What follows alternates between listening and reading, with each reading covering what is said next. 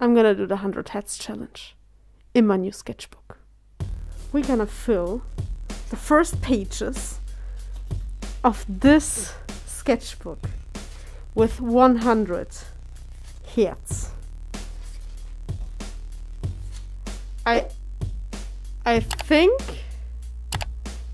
I'm gonna be done like in half an hour. Not done and finished, I'm done and I want to cry. I prepared 100 hats on Pinterest. I didn't prepare them. I just saved them. From what? From everything. So I want to challenge myself additionally. Because 100 hats aren't enough. I just want to stop the time. I want to know how much time it takes for me to draw 100 hats. I'm not a professional. I don't know if I'm even more than a beginner. I don't think so. So it's pretty interesting to me how long it's gonna take to draw 100 hats for me. Joke's on me again. I couldn't manage to set a timer every time I draw some heads. It took me about 15 to 25 minutes per head, so when we do our math, it took me a lot of time. So I'm gonna put on a timer. I will stop it if I'm gonna take breaks. Because I need breaks. I can't draw 100 heads in one session.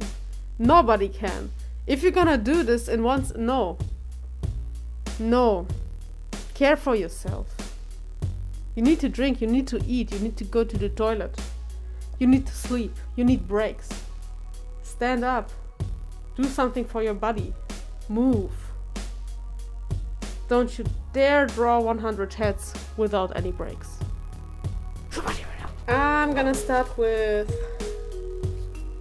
just pencil drawings. Maybe I will do something else later. As maybe everyone knows, heads are just circles. Oh, I don't know. I can't concentrate on talking and drawing at the same time. So I'm taking over the speaking from here. Hi, it's me, voiceover Liz, from the future. My start with this challenge wasn't very glamorous. Because I didn't notice that I've drawn at the starting paper of the sketchbook instead of the paper that was meant to be drawn on. But it is what it is. I continued, because tiny mistakes happen, and the other pages will be fine. Until my iPad fell over and bent the second page. At this point, I thought the sketchbook was cursed. Well, at least that's what sketchbooks are for. You can ruin your work peacefully, no consequences, many regrets. I decided to just continue by drawing with a marker. And the new expensive sketchbook lets the marker bleed through. And that was the last straw. This sketchbook and this challenge is cursed. So let me just real quick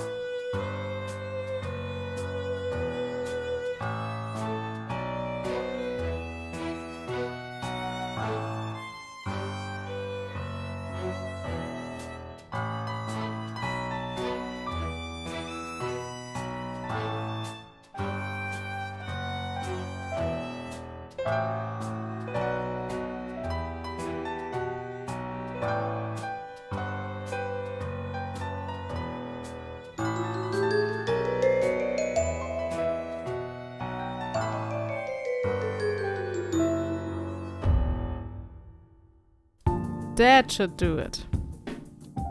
The next pages finally felt like I'm actually doing a challenge.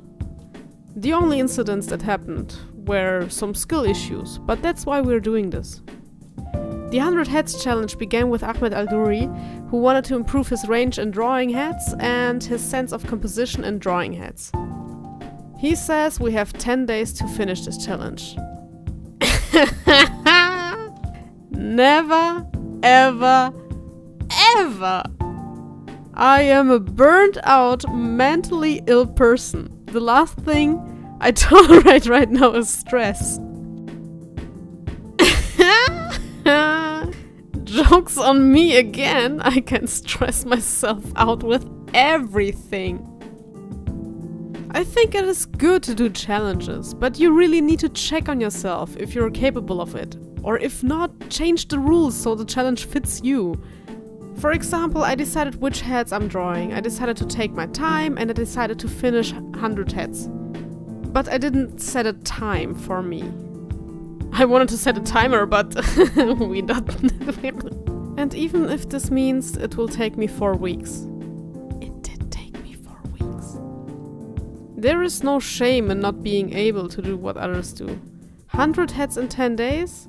That's insane to me. I wish I could, but it would cost me too much. It's similar to sports. Don't push too far and listen to your body's signals. You can push through some pain, but there is a limit you should listen to. And I'm not being lazy.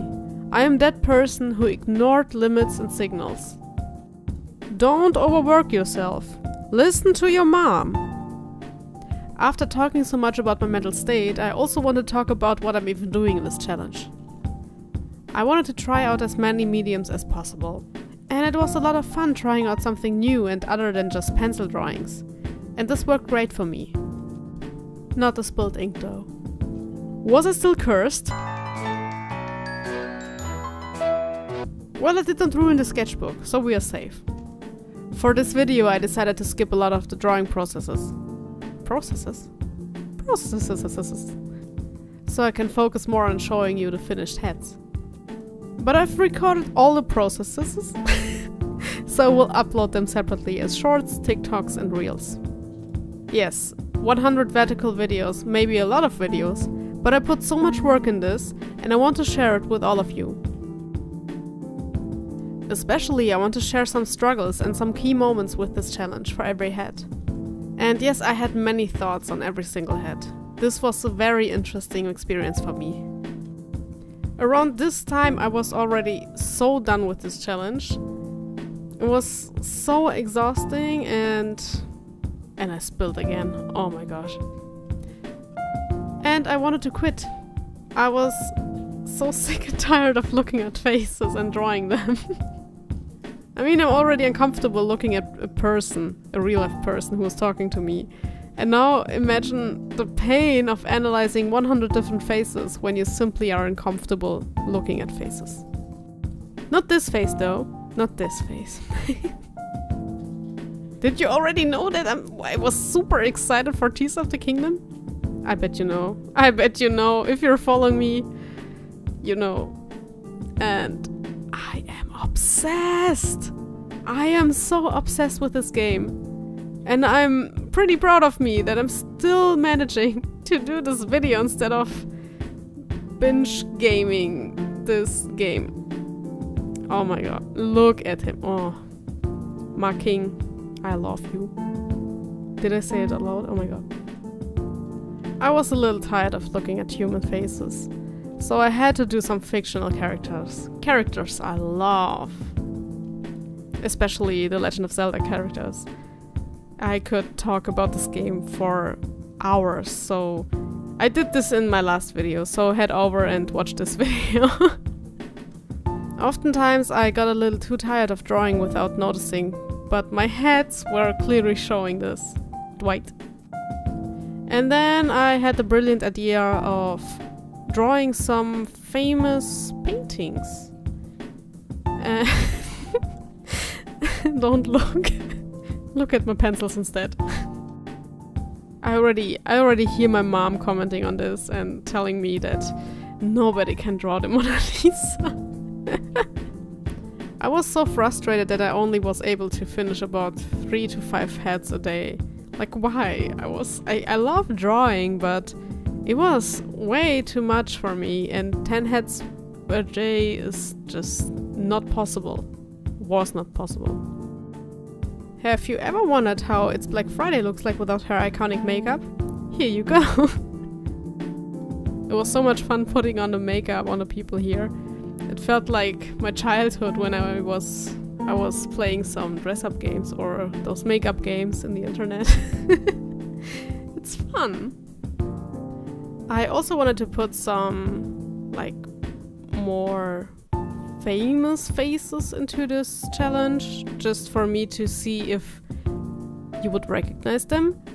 And I really hope you don't recognize this person, because I did her very dirty.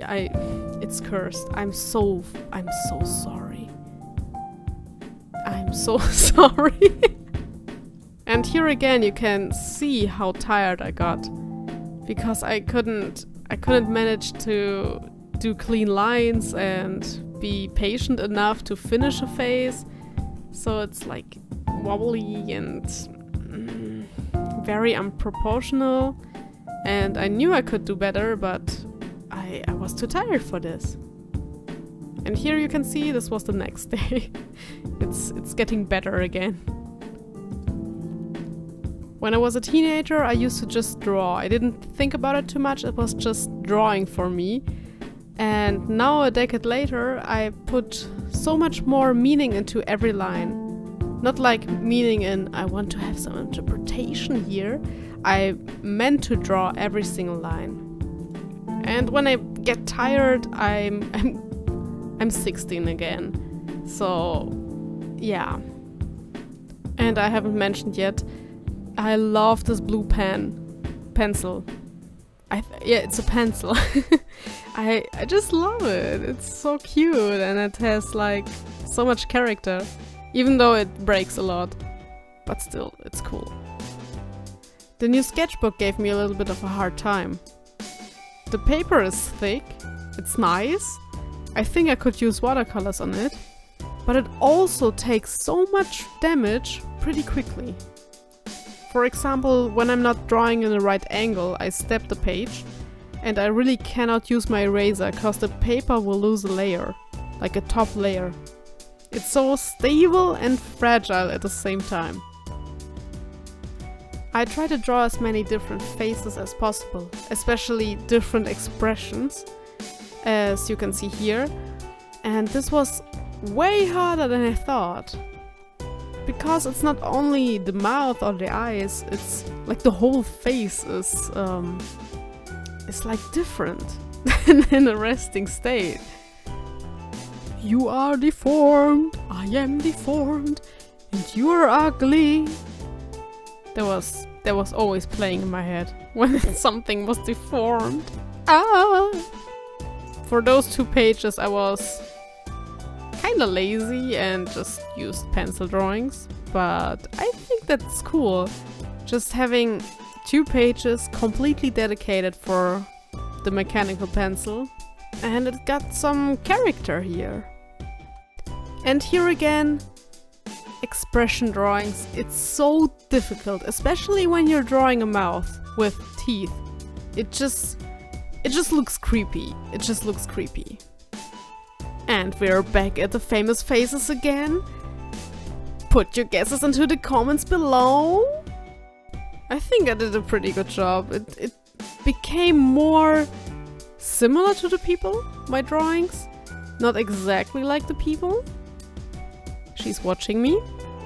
But in comparison to like 1 year ago, you clearly can see that there is a similarity. I will show you a different example later. And here are more pencil drawings. This is getting a little bit boring right now, I'm sorry, but the next phases are gonna be way more interesting and better, especially because I start to draw characters again that I like and maybe you know. And look, it's Cora. I promise to you, it will get better. The strongest avatar in the Avatar universe. After Kyoshi, of course. And again, here are some of my favorite characters. I tried to make them look a little bit more like a real person, but this is so hard to get this cartoony look out of the characters. But I loved rendering Widowmaker here. It was so much fun. It was a lot of rendering, but it was so much detail to do, and I love it, I love it. And now we're putting some makeup on, and head number 77 is finished. What? After 76 comes 70... Okay. I didn't notice until the next morning, but the good thing was that I could draw head 77 right after this faux pas, and nobody would have noticed if I hadn't said something. And again, expression drawings. It got a little bit better than the last one, but still it's so deformed, so I kept drawing resting faces or smiling faces, but not laughing or screaming or something else. Which is a little bit sad, but still. Drawing different angles of the heads was also pretty challenging to me, and now that I'm looking at all the drawings, I see so many distortions. And here is the great example of me drawing famous people, and they're actually looking like the person I meant to draw. Especially when my very first attempt in drawing Lady Gaga was this. Yeah, just a moment of silence now. And here one of my favorite artists with my favorite pencil. Yeah, the proportions weren't good, but I think she looks cute there. And another singer I really love, but she doesn't look like herself on this drawing. This is supposed to be Amy Lee. I don't know, it feels like I drew a different face. I don't know what happened there. And another very important person for me, who I follow since I was 15 or so, and I'm still watching his videos nearly every day. It's just like, it's like a tradition for me to have dinner and watch his videos. By this time I already got so impatient, it physically hurt to draw heads. I didn't want to do this anymore. The last 15 heads took me so much time to finish. I spent more time drawing them in comparison to the first 85 heads, which was actually cool because that meant that I was in fact getting better in drawing heads, and I knew what I needed to focus on. And then I also got this thing where I really procrastinate and finish things. I do this to books, series, practicing the piano for example, and so on. And I had to motivate myself to push through so hard. This was super exhausting. Even though I had only one condition to fulfill, and that was finish 100 heads, no other rules. And here we are, the last 10 heads. I am so excited for this. I was getting better and better with every head, and the fear of doing mistakes was gone by the end of this challenge. It felt like I knew what I was doing. I feel more and more secure in drawing heads, and even if I had to draw a head without any reference, and the outcome would look ugly as fuck, I don't think it would bother me so much because I learned how to become better through this experience. I had to become less fearful of the wrong lines. Every time I started to think about the drawing too much, I ruined the drawing. Well, not ruined, but the outcome was not the way I expected it to be. And in the end, it doesn't matter where the eyes are, the mouth are, because you're practicing. And you have to adapt your practice to the skill level you want to achieve. You don't have to learn hyperrealism or realism at all if you don't want to. And now we're coming to an end. The last 6 heads. Just let's take a sip with me.